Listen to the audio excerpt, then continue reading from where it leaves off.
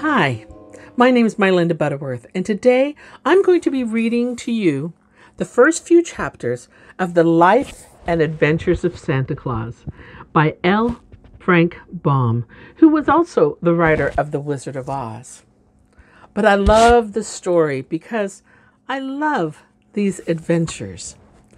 We're going to start off with the youth of Santa Claus, and the first chapter is called Burzee. Have you heard of the great forest of Burzee? Nurse used to sing of it when I was a child. She sang of the big tree trunks standing close together and their roots intertwined below the earth and their branches intertwining high above. Their rough coating of bark and queer gnarled limbs, of the bushy foliage that roofed the entire forest, save where the sunbeams found a path through where to touch the ground in little spots, and to cast weird and curious shadows over the mosses, the lichens, and the drifts of dried leaves.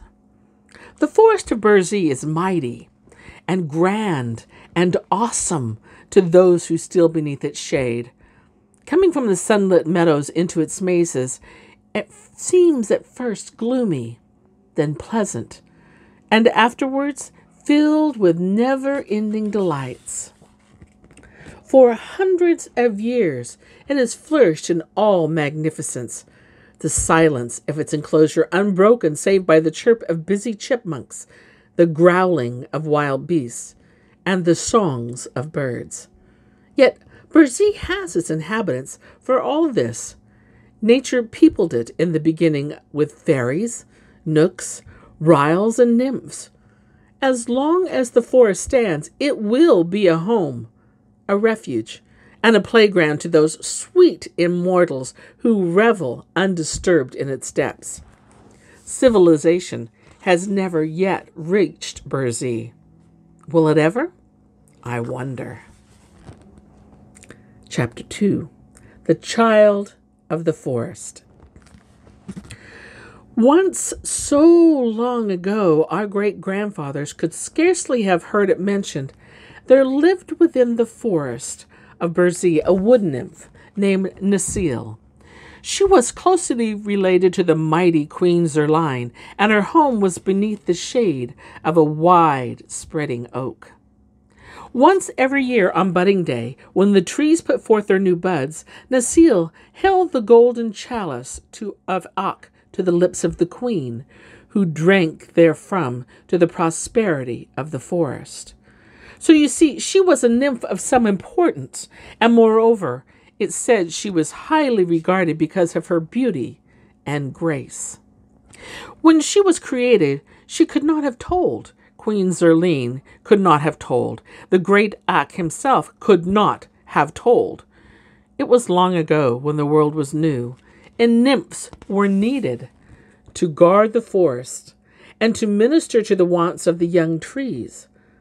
Then, on some day not remembered, Necile sprang into being, radiant, lovely, straight, and slim as the sapling she was created to guard. Her hair was the color that lines a chestnut burr.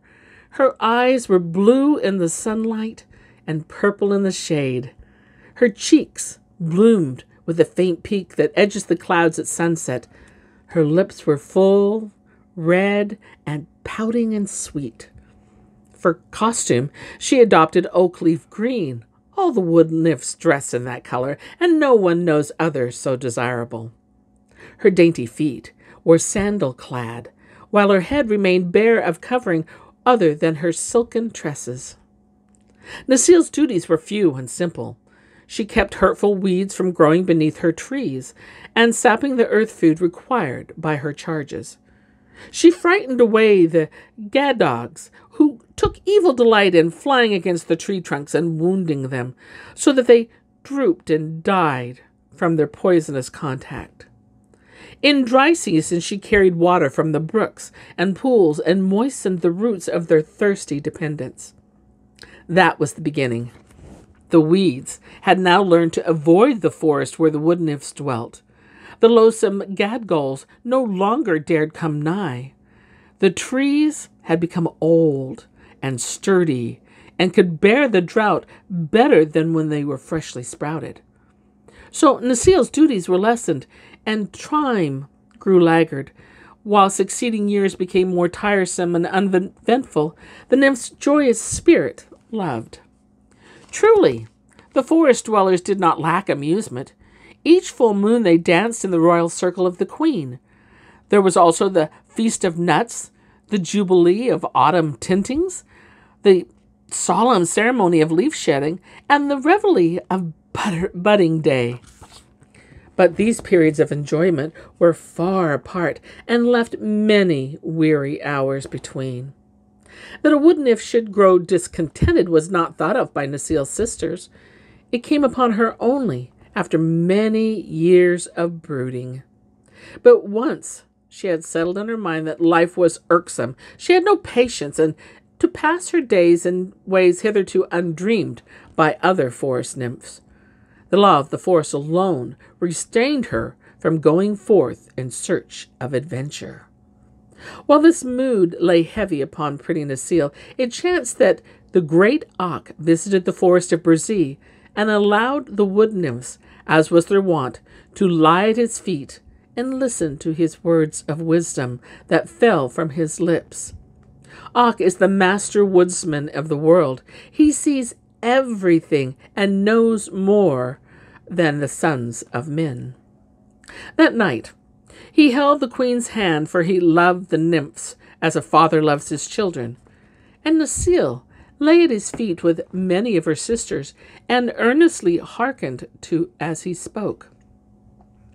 "We live so happily, we fair ones, in our forest glades," said Auk, stroking his grizzly beard thoughtfully, "that we know nothing of the sorrow and misery that fall to the lot of these poor mortals that inhabit the open spaces of the earth.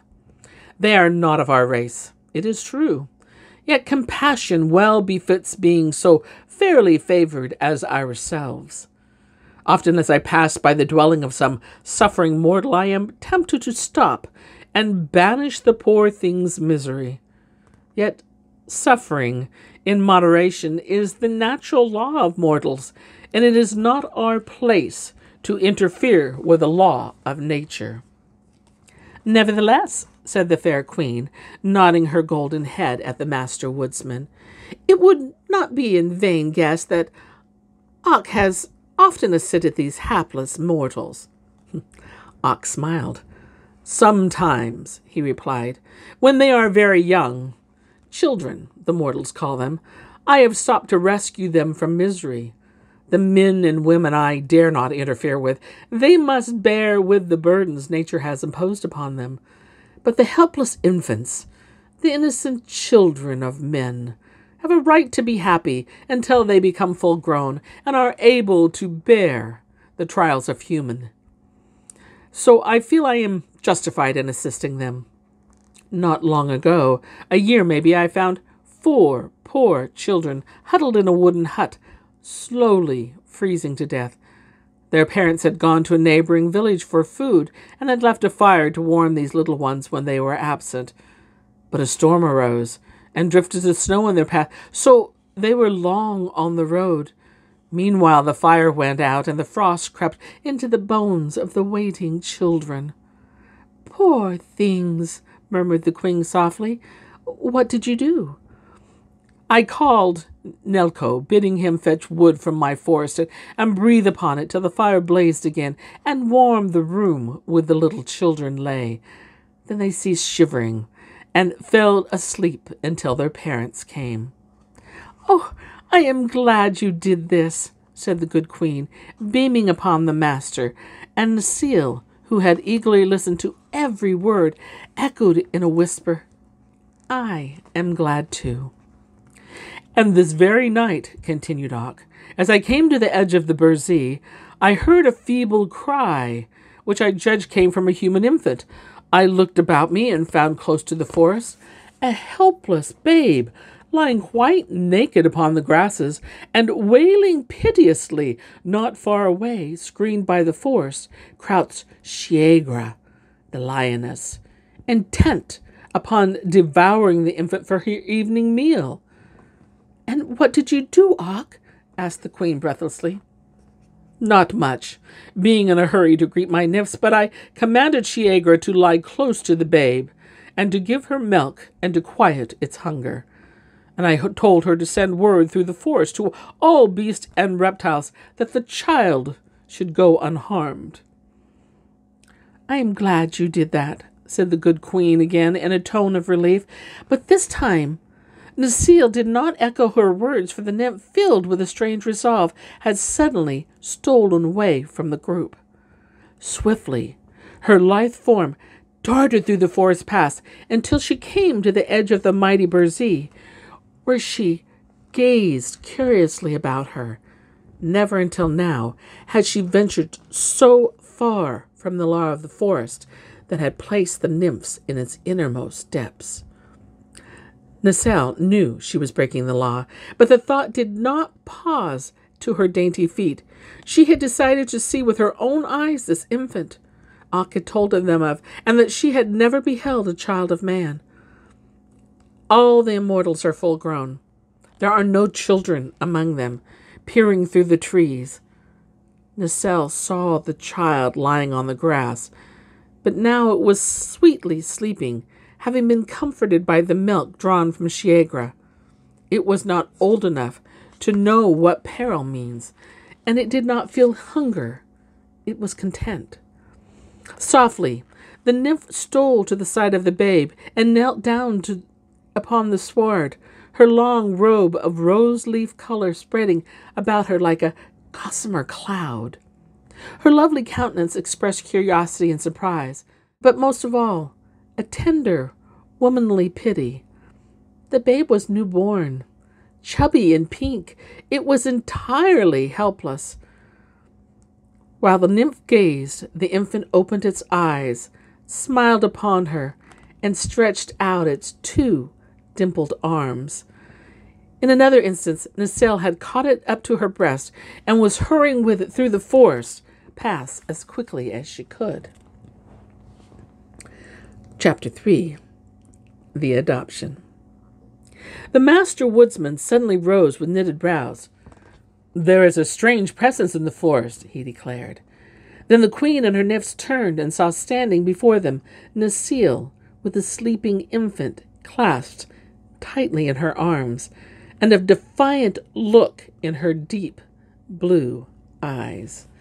And thus for a moment they remained, the nymphs filled with surprise and consternation, but the brow of the master woodsman gradually clearing as he gazed intently upon the beautiful immortal who had willfully broken the law. Then the great Ak, to the wonders of all, laid his hands softly on Necile's flowing locks and kissed her on her fair forehead. "For the first time within my knowledge," said he gently, "a nymph has defied me and my laws, yet in my heart I can find no words of chiding. What is your desire, Necile?" "Let me keep the child," she answered, beginning to tremble and falling on her knees in supplication. "Here in the forest of Burzee, where the human race has never yet penetrated?" asked Ak. "Here in the forest of Burzee," replied the nymph boldly. "It is my home, and I am weary for lack of occupation. Let me care for the babe. See how weak and helpless it is. Surely it cannot harm Burzee, nor the master woodsman of the world." "But the law, child, the law," cried Ak sternly. "The law is made by the master woodsman," replied Necile. "If he bid care for the babe he himself has saved from death, who on all the world would oppose him?"